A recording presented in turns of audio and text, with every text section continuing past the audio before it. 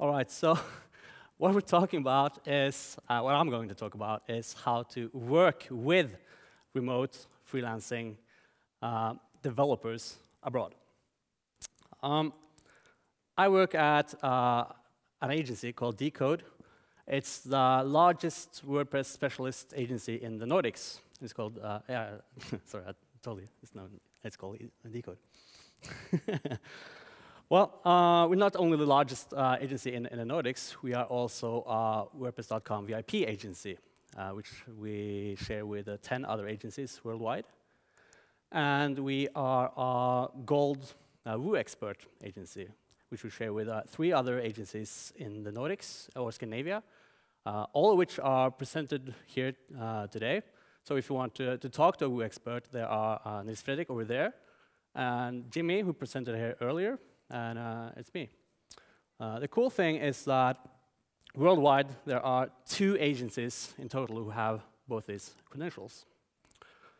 So as a cause of this, or it's kind of a chicken and egg situation, but our clients demand the very highest quality standards from us. And also, we have constantly a full pipeline. Currently, or for the last 6 months or so, our pipeline has been full for 3 or 4 months. And as a business owner told me during lunch, this is a crisis. And it kind of would be, because we need extra hands from time to time, all the time, but we can fix that. In general, there are some advantages by using freelancers. Sweden, like Norway and most other Western countries, are pretty high-cost countries. So price is, of course, a good factor, but it might not be the most important one. Another one could be competence, that you actually need a certain skill set that is difficult to find locally, where you are, where your headquarters is. And if you're like us, you might need the flexibility. From time to time, you need extra hands to work on projects. But this does not come without communication difficulties. There are actually a lot of them. One thing is that people are working from remote.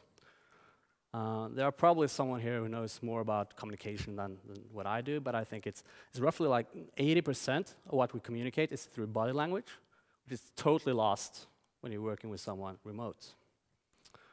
Also, you don't know each other. A person that you know well, you communicate so much better with. You know what they mean.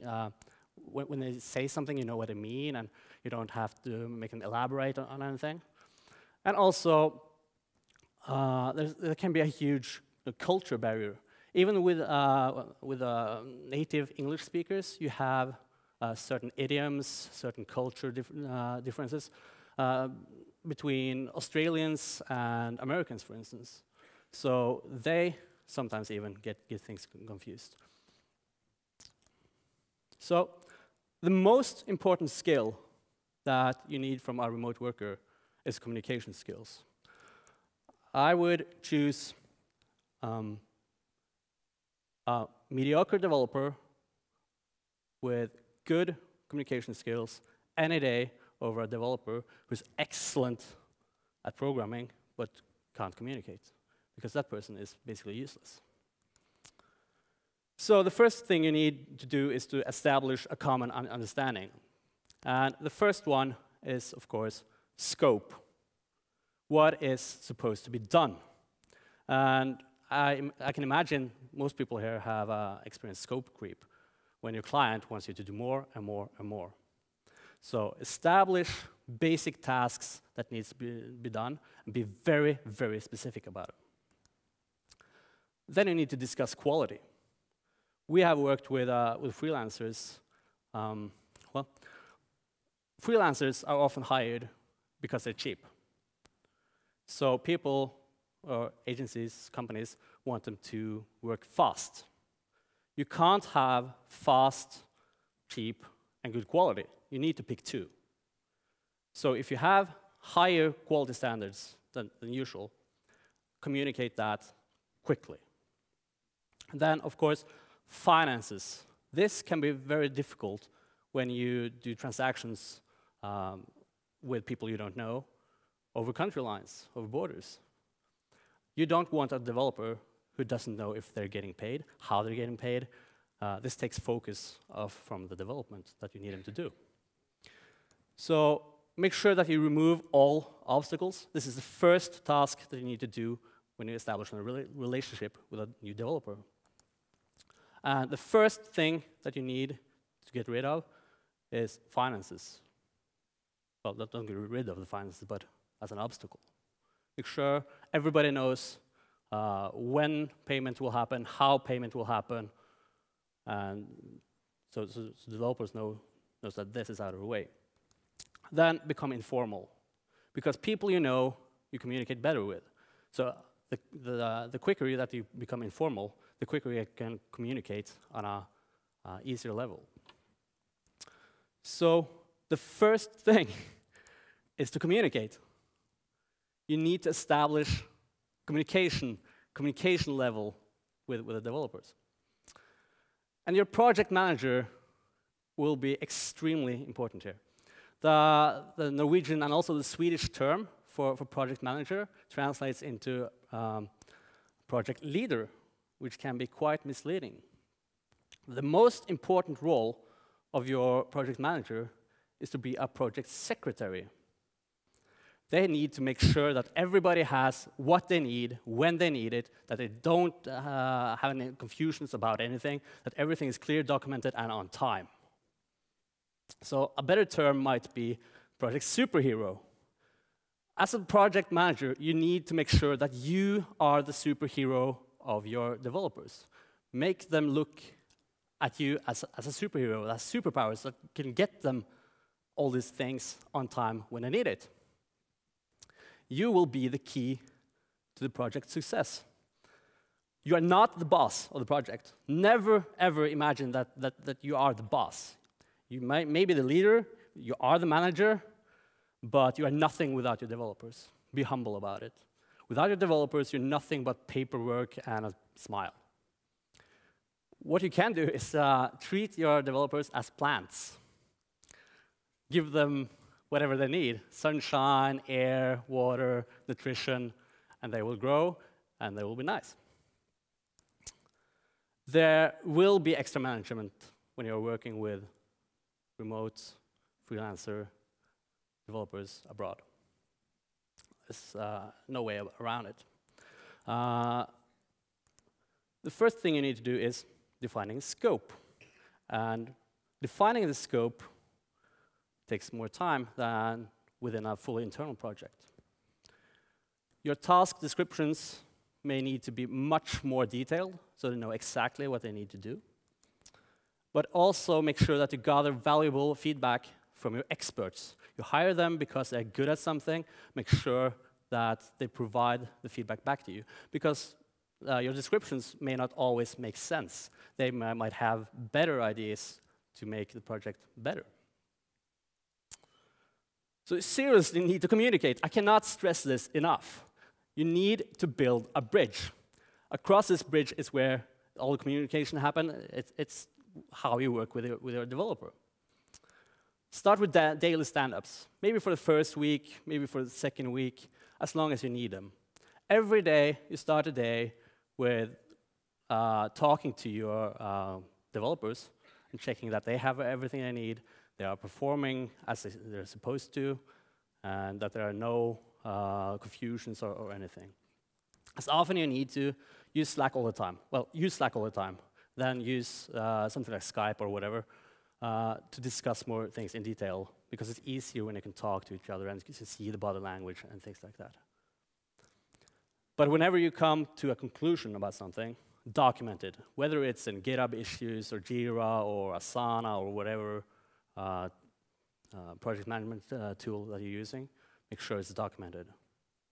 Never leave a decision in the open, because in 2 weeks, nobody knows what was decided upon. I have a project manager that says, if I'm an idiot, tell me. And he also says, the sooner in a project someone tells me I'm an idiot, the better the project will go.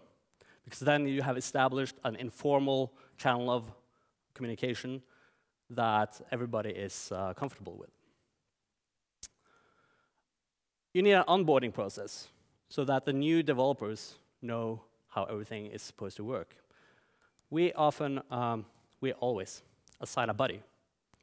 This buddy is an experienced developer that has worked at the company for a long time, so he knows all the processes, knows how everything works.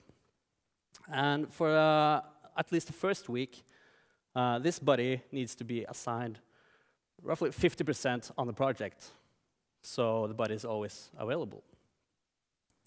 The primary function of the buddy is to give guidance to the new developer, but it's also to do a code review and make sure everything is as it's supposed to be. Often we assign 2 buddies, so they have more players to play with. Then a warning. If you don't have your internal processes in order before you get something external on board, everything will crash and burn. There's no way in hell you're going to manage to have a successful project if you don't have your internal processes in order. This is not the right time to make them up. So, where do you find a freelancer? What? You could probably find one here. How many here have worked as a freelancer or is currently working as a freelancer? There. That's a lot of you. Social media. And you can use a freelancer agency. We do that. Sounds contradictory, but I'll let you know. So here's a story about regular hiring. I have a friend who runs an agency. There are maybe 50% are remote. He has reviewed, this is more than 2 years ago, he had reviewed more than 1,000 candidates. That's a lot of people. Well, he found a good remote developer from a low-cost country where they don't have good internet access, but they do have internet access. So they couldn't do much video conferencing, but he was available on Slack all the time, or HipChat is what they used. After 2 weeks, suddenly, his language and the quality dropped. So they took a little powwow, talked together, and the quality and language went back up again. It was good for a week. Then it declined again. What we think happened is that they were a team that had one good developer who were hired at a lot of companies and was putting the other developers who were shitty on the job after he got into the company. So regular hiring is extremely time-consuming and risky. What we use is a freelancer agency. They're like a candy shop to us. We can just go in there, and everybody is pre-qualified. They only have good developers. We know that they know how to work. And this freelancer agency, they help us find the right developer. We tell them what skill set we need and what kind of person we need, and they find it for us. So I think we constantly have maybe 2 or 3 people from that agency. And also, they take care of the finances. We always prepay 1 week of work to the agency. So the money is in escrow, and the developer knows that when the week is done and we give the thumbs up on the work that they've done, they get paid. No fuss. Always think long term. Even if it's a one-off job, you might need another one-off job down the road. So build a relationship. Make sure that this developer is familiar with you. Invest your time into the developer so they grow like a plant. But if a a red flag arises, you feel that, oh, something is off here. Don't be afraid to say, hey, this is enough. We need someone else. As early as possible, always. So, if you think you're ready to hire external people, make sure that you realize that communication is key. Communication is absolute key. Nurse your newcomer. Make sure that they feel they have room to grow. Make sure that they feel appreciated. And make sure that you are ready, that all things internal is clear for a newcomer that's from the outside. If you want to discuss or contact me later, I'm available on Twitter. I work at Decode, and yes, we are hiring. We need a lot of people right now. Thank you.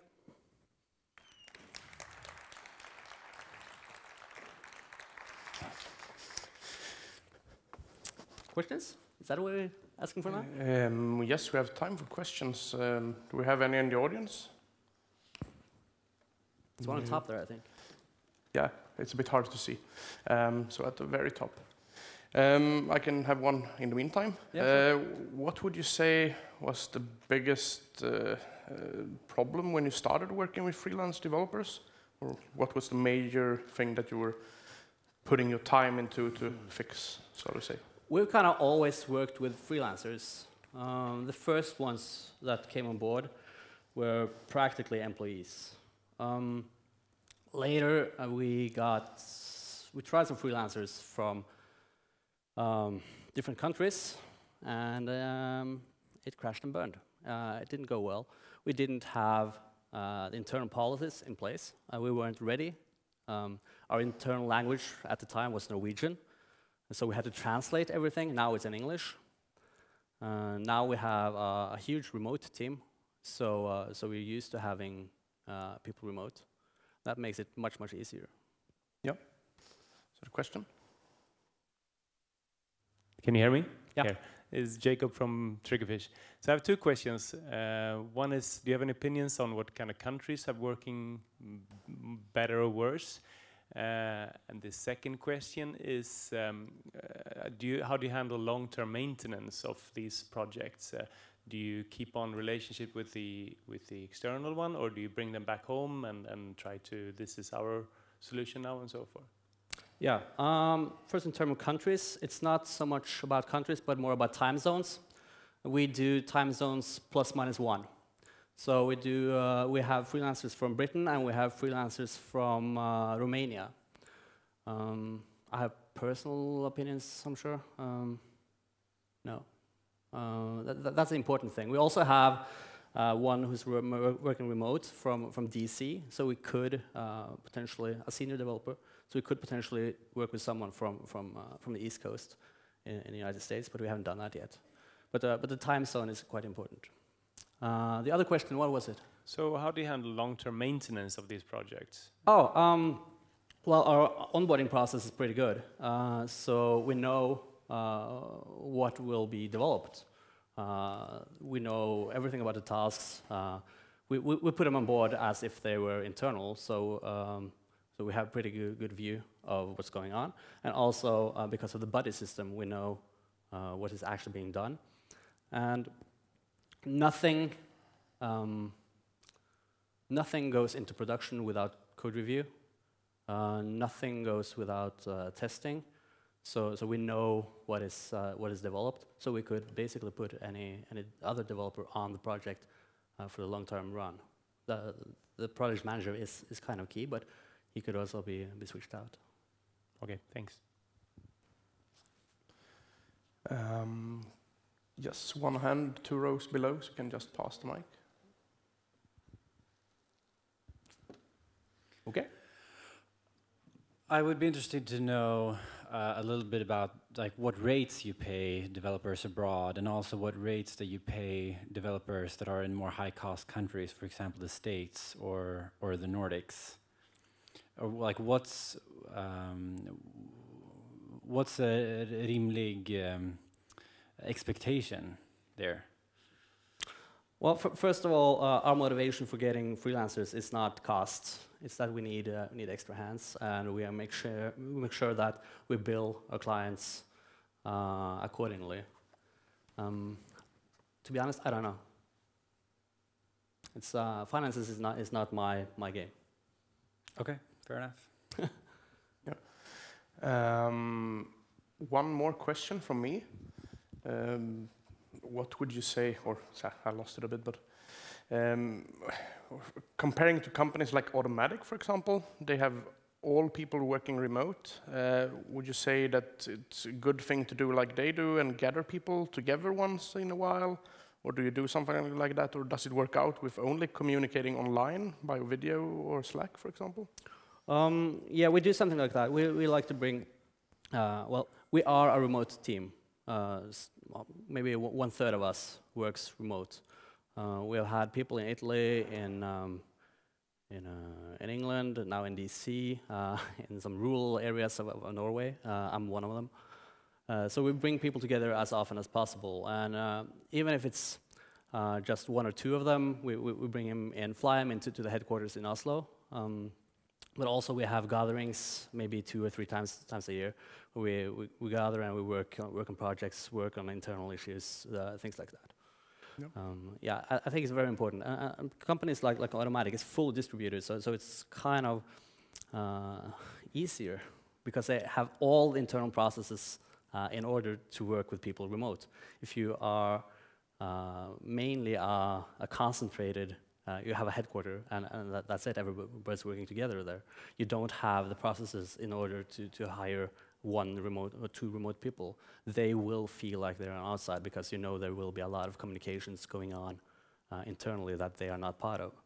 So we had to, during the past 2 years, twist our company a little bit because we still have a headquarter, but we now have 2 major remote offices in another location and a lot more remote people. So we're better at communicating all across the company anyway. And a follow-up question on that, which sort of was spoken about, but how do you have any good tips on how people can make sure that different offices or remote people don't feel excluded from the small talk that's going on in the office? Is there any good way, or is it just the way it is? Yeah, we use Slack a lot. We make sure we have a water cooler channel where anything goes, whatever it is. You can mute that if you want to for certain periods. We make sure that all meetings are on the terms of those who are working remotely and joining in via video. So you feel really welcome. But of course, there will be talk in the office that you're not part of. So you can try to talk with the other remotes then. Yeah. Do we have any more? Yeah, one question up here. On the very front, so it's far up.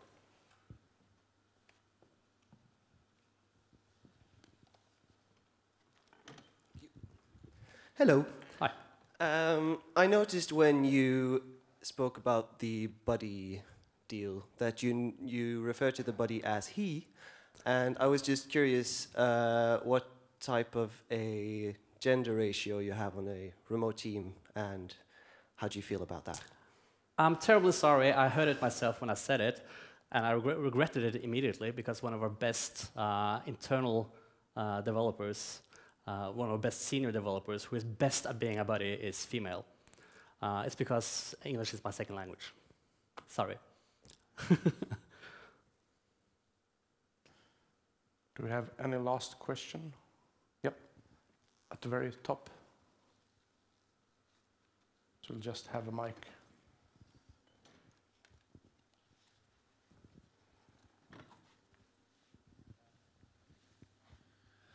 I think we can see a pretty obvious trend that more and more developers are talking about freelancing as opposed to being hired full-time.